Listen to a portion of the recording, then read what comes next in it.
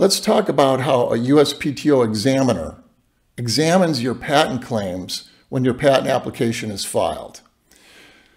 So there are two types of claims in a patent application generally. Those are independent claims and dependent claims.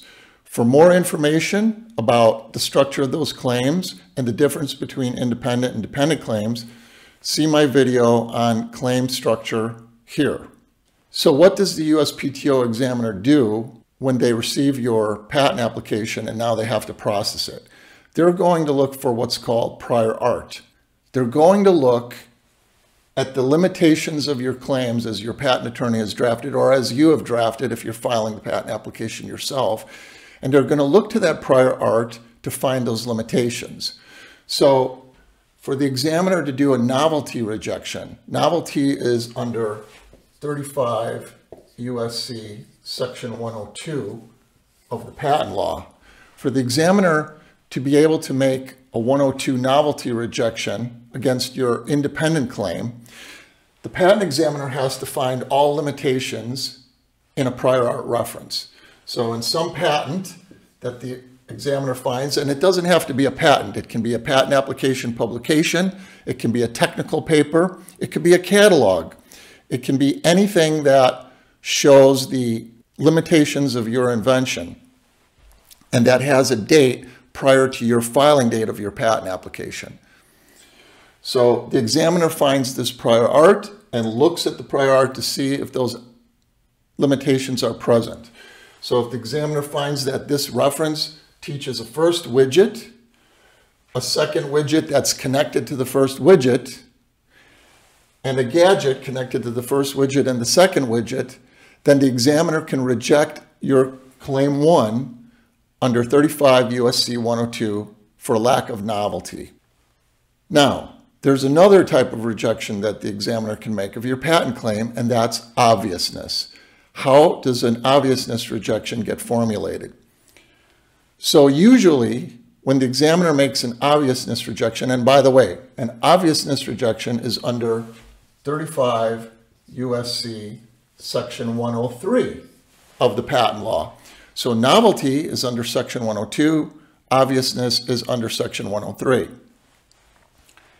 In the case of obviousness, in most situations, the patent examiner found a reference, but the reference does not teach all the limitations of your independent claim. So, for example, the examiner may have found a patent that teaches a first widget and a second widget connected to the first widget.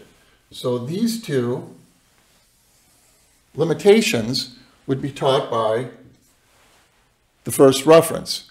So the examiner can't make a novelty rejection against your claim because the cited prior art reference would have to teach all limitations of your claim, but it doesn't. So what the examiner does is looks for another reference. And I'm going to explain this in terms of two references. However, the examiner can use multiple references in a 103 rejection. It can be 3, 4, 5, or so on and so forth. So the examiner finds a second reference.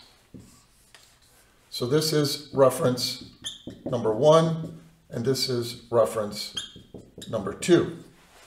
So the examiner finds the second reference that teaches the gadget that's connected to the first widget and the second widget. However, because it's in another reference than the first reference, there isn't going to be a clear teaching that it's connected to the first widget and the second widget because that's taught in a second reference.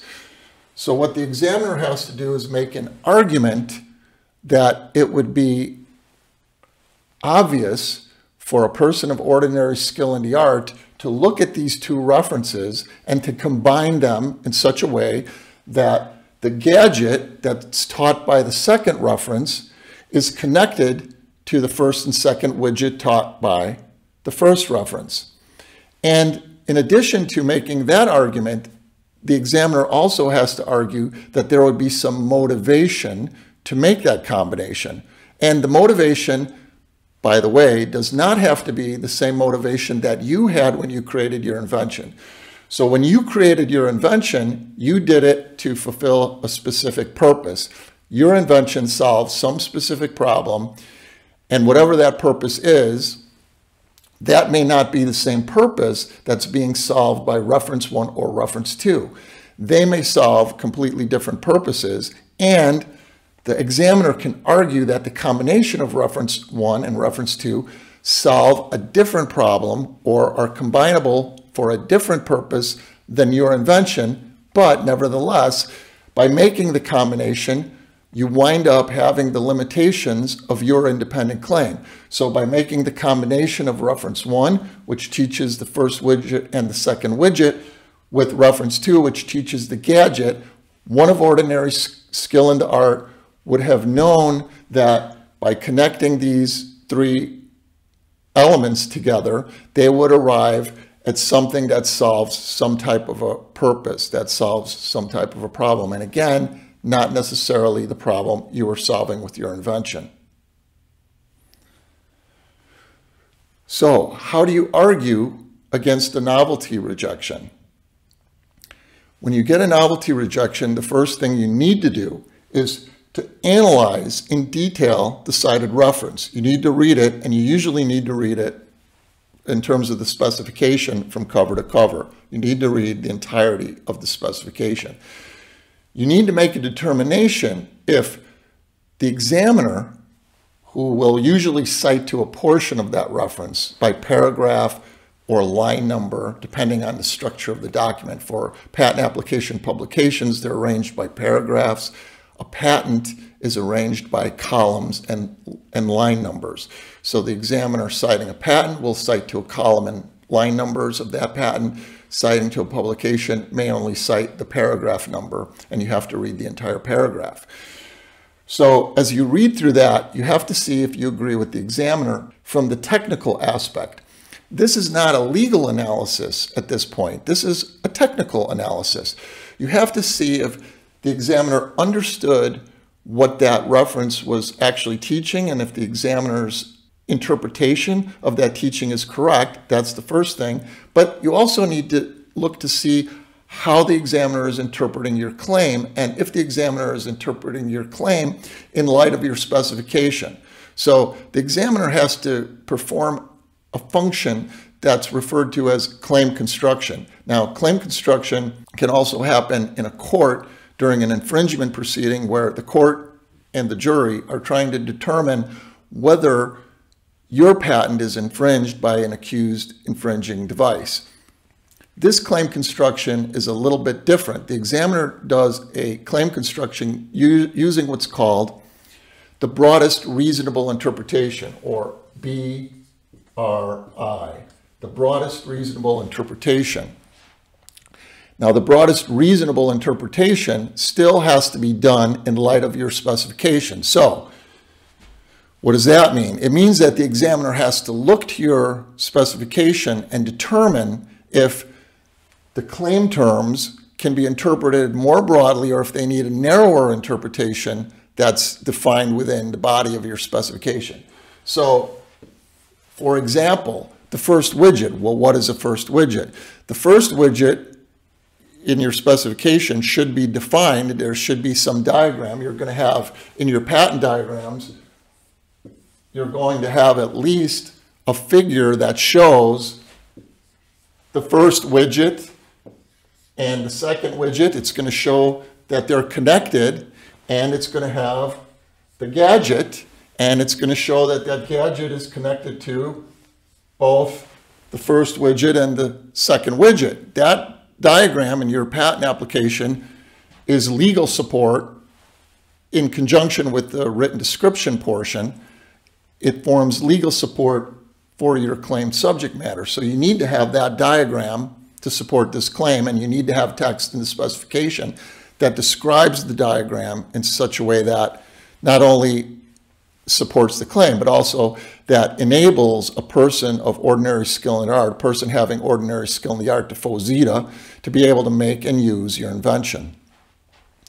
So getting back to the 102 novelty rejection, the examiner is looking for these limitations in that reference, and if you can determine that the examiner either made a mistake and that reference doesn't teach the widget, doesn't teach the first widget, second widget, and the gadget, or maybe it teaches the widget and it teaches the first widget and the second widget, but maybe it doesn't teach the gadget connected to the first widget and the second widget. In that case, the 102 novelty rejection would be improper, and your patent attorney, or you if you're arguing your patent by yourself, would argue that the examiner made a mistake, that the cited reference does not teach what the examiner is alleging, and that there was a misunderstanding.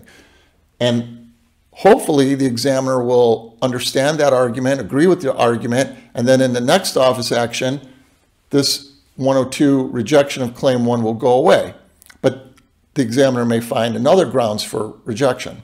So generally, in terms of a novelty 102 rejection, this is the approach that you would take to try to overcome that rejection. You would try to find that the reference doesn't teach what the examiner is alleging that it teaches, or that the examiner has misinterpreted your claim, hasn't interpreted it in light of the specification.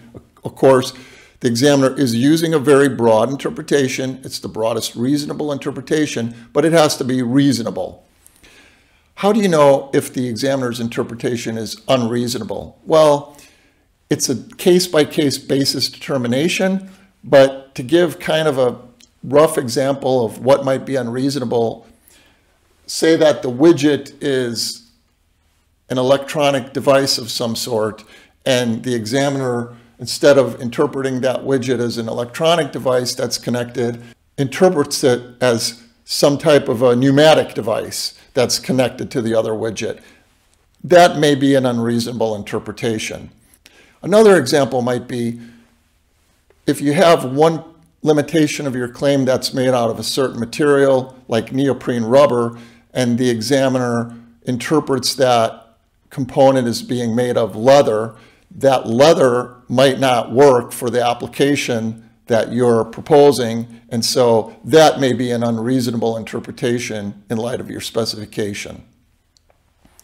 But again, these are just high-level examples, and the determination of reasonableness has to be done on a case-by-case basis, and it has to be based upon what's written in the specification and how you're describing the limitations that are present in your claims, and how you're defining the terms that are used in those claim limitations. What about 103 rejections? How would you overcome a 103 rejection? So a 103 rejection has one aspect that's similar to a 102 rejection, which is the references that are cited, even though they're being used in an obviousness rejection, they still have to together show all the limitations of your claim.